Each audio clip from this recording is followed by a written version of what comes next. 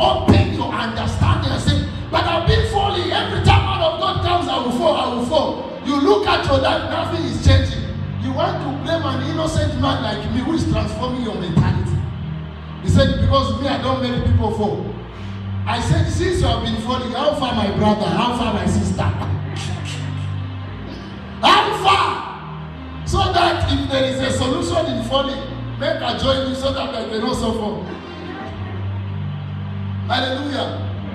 You go to a church, a pastor breaks about, there is power in the church. But if you check, who are the people that are falling in the church? Same people every Sunday. Same people every Sunday. And the pastor wants to use that thing to tell you that is anointed.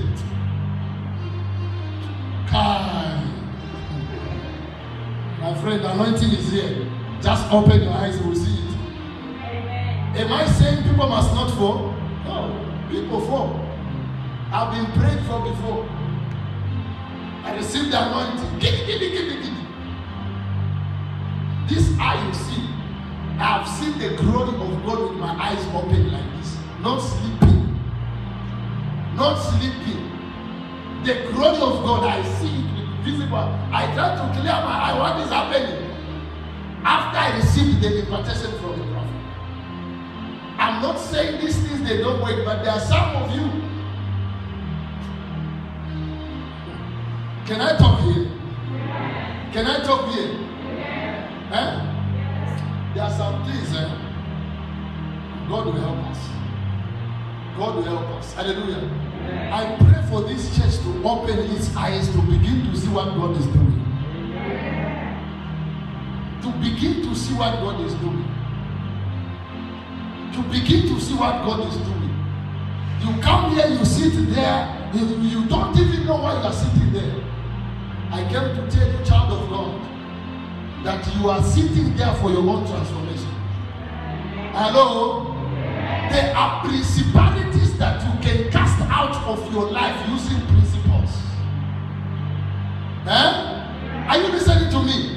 Principalities, you can cast them out using principles.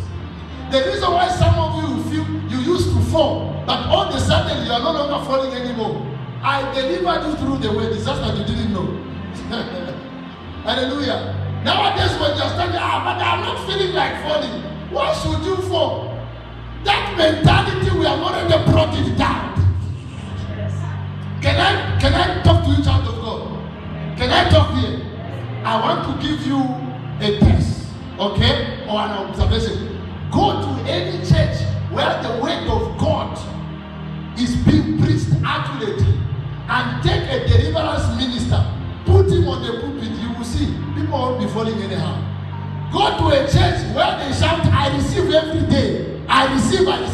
Put a deliverance minister there. You will see demons will be falling everywhere. I have been to a church where I just hold the mic like this. I said, Jesus, and everyone is manifesting. Myself.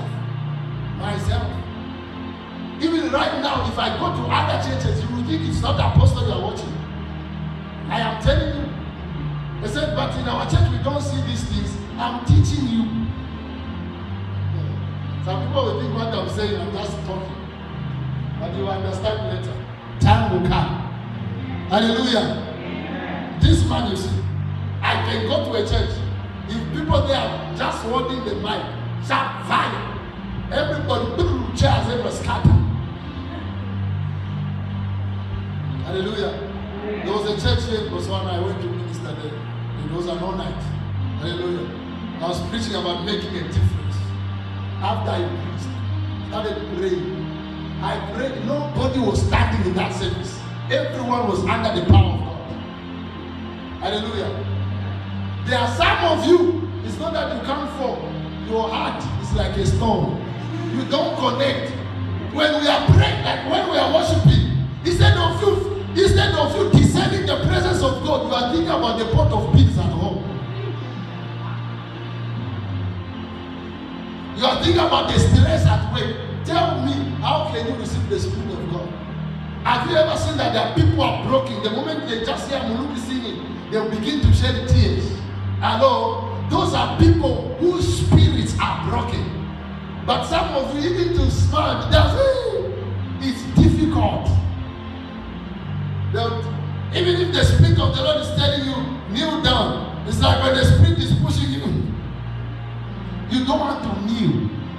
your heart is hardened. You will look at your clothes. I'm dressing very well. In this church, did they sweep nicely? Oh yeah. You don't know the workings of the Spirit. Hallelujah. There was one time I met my spiritual father, with Samuel. He was just standing outside. And then I looked at my suit. And the Holy Spirit said, you must kneel there. And I was like, what? There is soil. I just went, bowed down. Hello, obeying the Spirit. Sometimes God can tell you to lie there. So I'm wearing white clothes like yes, I don't have jig at home. This thing, just like that. Some of you are hindering the Holy Spirit because of your makeup. This makeup you are putting. You know, we put makeup so that we don't sweat. Pray, pray, pray. Lord Jesus. You know I love you.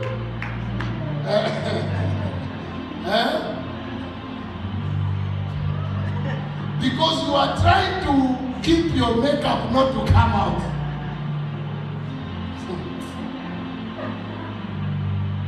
Hallelujah.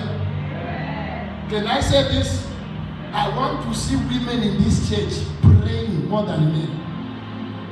Amen. You see, you don't like say amen. Amen. I can say amen. Amen. I want where I see Isabella.